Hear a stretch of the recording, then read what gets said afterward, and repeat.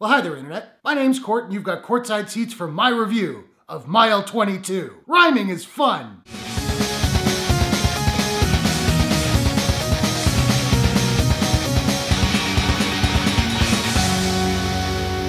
Mile 22 is an action-adventure crime film from director Peter Berg and STX Films. The movie stars Marky Mark, but the funky bunch are nowhere to be seen. Rude, Lauren Cohan, Iko Uwais, John Malkovich, Ronda Rousey, and Carlo Alban. An elite American intelligence officer aided by a top-secret tactical command unit tries to smuggle a mysterious police officer with sensitive information out of the country. This movie is not getting very good reviews, and unfortunately it's not gonna get a good one from me. I liked the trailer, I was looking forward to this movie, and despite the fact that it had a few cool moments and some amazing fight choreography, this movie is a sloppy mess. I'm generally not a fan of Mark Wahlberg, but he is not the problem with this movie. He's actually pretty good. Other than the fact that his character is a complete asshole. And not in the fun to watch kind of way, more in the I can't get invested in this movie because I hate the protagonist kind of way. He's just a to his team all the time, often for no good reason. I liked Lauren Cohan in the movie, she's badass. Ronda Rousey was fine, I guess. I love John Malkovich, he doesn't really have much to do in this movie. And Iko Uwais was pretty good.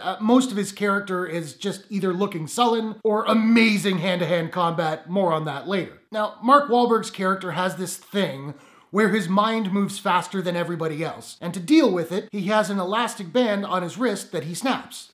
Now, it's no big deal at first, but then it keeps happening and eventually becomes incredibly obnoxious. Now, if it had added anything practical to the story, I could have been down with it, but it didn't. It's just kind of there. And the writing is awful. The dialogue is really cliche, and there is so much swearing in this movie. I'm not offended by swearing. I have a filthy mouth, and if it's organic, it's fine. But in this movie, it was like they were trying to meet a quota. It's like the screenwriter thought she was being edgy by swearing. The biggest problem with this movie, though, is the camera work and the editing. I mentioned Iko Uwais has some, incredible hand-to-hand combat, which would be great if you could see it, which occasionally you can, but mostly you can't. It's all shot super tight, edited super fast, and with all the shaky cam that you can imagine. Now, I don't hate shaky cam. Like jump scares, I think it has its place. But you have to know when to use it effectively and when not to use it. And when you have a guy like Iko Uwais, who is so talented at combat, in your movie, let us see what the guy can do. There were whole fight scenes where I was like, I don't know what's happening, and I don't know who is who in this scene. Nobody likes shaky cam. I don't understand why Hollywood keeps shoving it down our throats. Bad Hollywood! Stop that, Hollywood! This movie also uses non-linear storytelling, which can work. There are some people who know how to do it very well. Christopher Nolan comes to mind. It does not work in this movie. The film jumps